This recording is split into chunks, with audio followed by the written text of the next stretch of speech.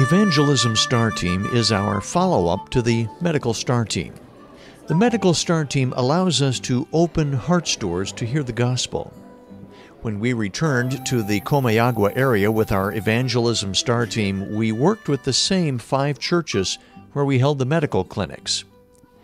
The goal of STAR Teams is not just evangelism, but also strengthening the local churches of Honduras. So we work alongside the pastors and people of the host churches. Our evangelism groups walked through the various communities and shared the gospel with many people. Sometimes, though, the distances were greater, and so one of the groups had to take a bus to get to their destination. The importance of opening God's Word to share the gospel cannot be overstated, as we found many people who did not have a clear understanding of what the Bible says regarding salvation. It was a blessing to be able to show them how much God loves them. Friday morning, several from our group hosted a children's Bible time at one of the churches.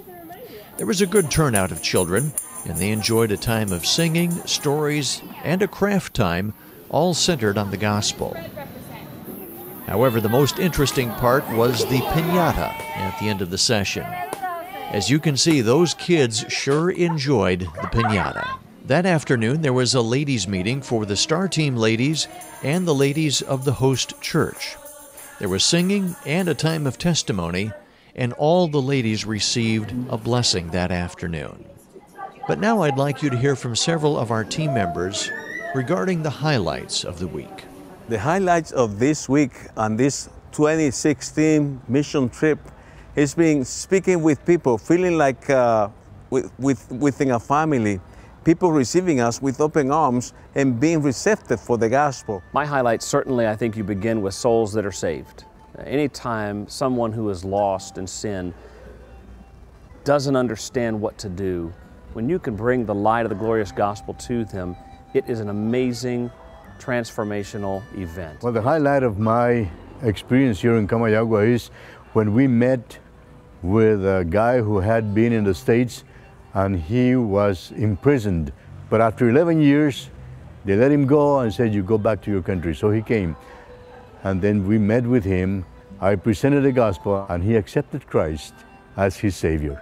This week was really amazing. Today definitely really touched my heart, being able to share the gospel with the children. Just so many beautiful things and faces and sincere hearts that want God. It was an amazing day.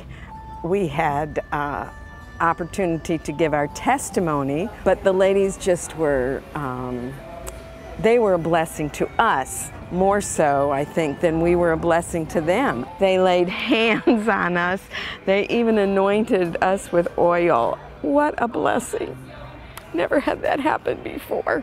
I think if they want to be challenged spiritually, if they want to get outside of the box that they live in, that they should entertain going on a missions trip.